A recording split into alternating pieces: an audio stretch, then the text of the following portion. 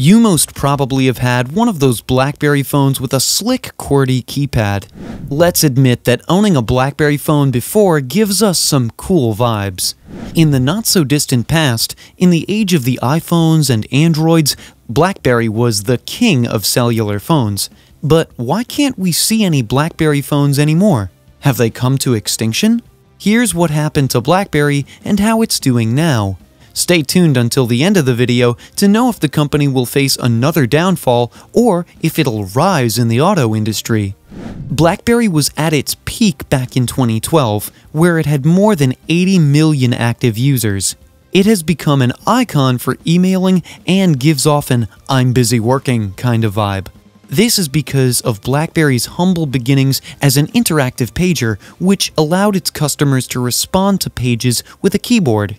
Years later, they've developed and introduced Blackberry phones and eventually gained a lot of support from its users for the phone's true email, apps, and web browsing, and BBM, or Blackberry Messenger.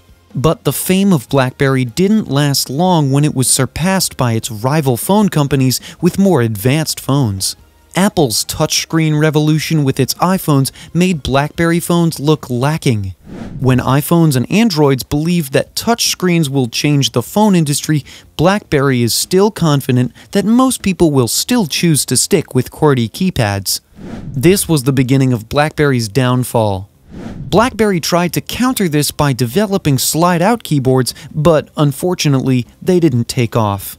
They also tried to replace the physical keyboards with touchscreens, but removing the physical keyboard is also removing its notable feature. Eventually, Blackberry gave up on competing with the new magnates of the phone industry and decided to stop producing phones altogether.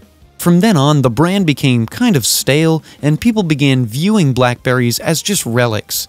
Although the brand became the foundation and has helped the birth of the modern smartphones, it's no longer seemed to have a role in the market. Does this mean Blackberry has completely disappeared?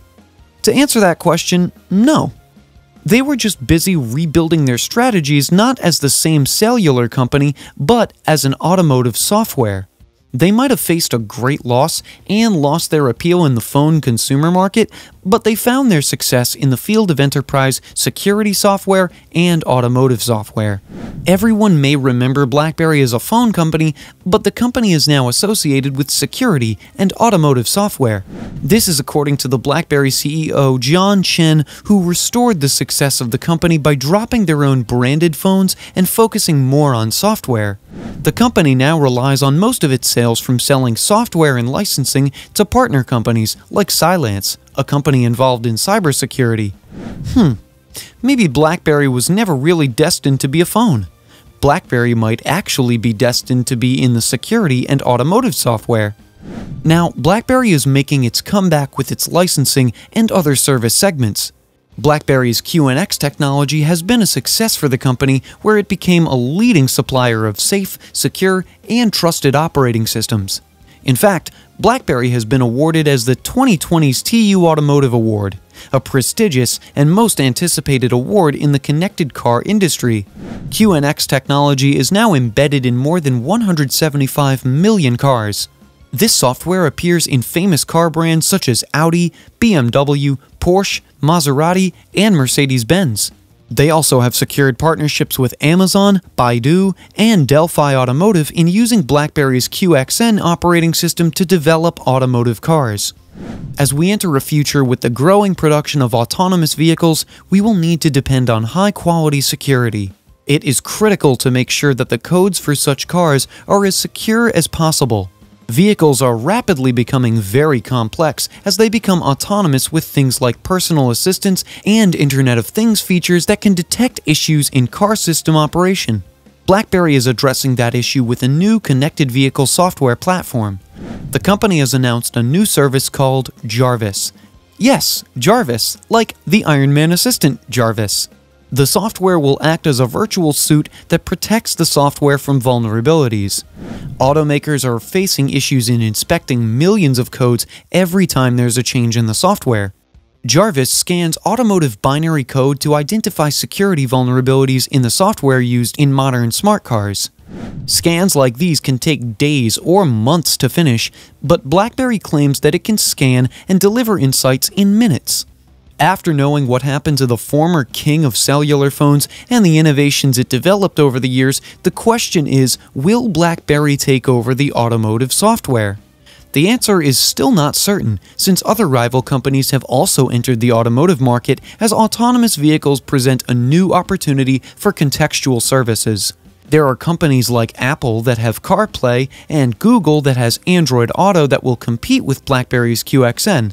It's still a bit early to conclude who will take over the automotive software, but BlackBerry is using its strength in system and security to its advantage to win the automotive sector. In 2020, BlackBerry raised its stock market value by 6% and surpassed the Wall Street's expectations. However, traders are suggesting that this raise is pandemic-related and might not give the company a stable market value. Nevertheless, this has given BlackBerry an advantage to rise in the headlines and raise their market value. Nasdaq also views BlackBerry's software with potential as the company starts to gain prominence in the auto industry. BlackBerry is also gaining recognition in enterprise mobility management for its productivity and security innovations. The company is positioned to benefit from the surge in business, providing the most secure mobile enterprise solutions in the market. If the company will continue to maintain its leadership within the auto industry as a premier software platform provider for connected and autonomous vehicles, it might really take over the automotive software in the near foreseeable future. We just have to hope that the company already learned from its downfall and will definitely not make the same mistake they did in the past with the BlackBerry phones. BlackBerry has had quite the history, right? Who would have thought that the once king of cellular phones is not producing their notable phones anymore? And none of us has probably thought that BlackBerry is now gaining a reputation in the auto industry. What a glow up for BlackBerry! If you enjoyed this video, don't forget to hit the like button and subscribe to our channel for more amazing videos. Until next time.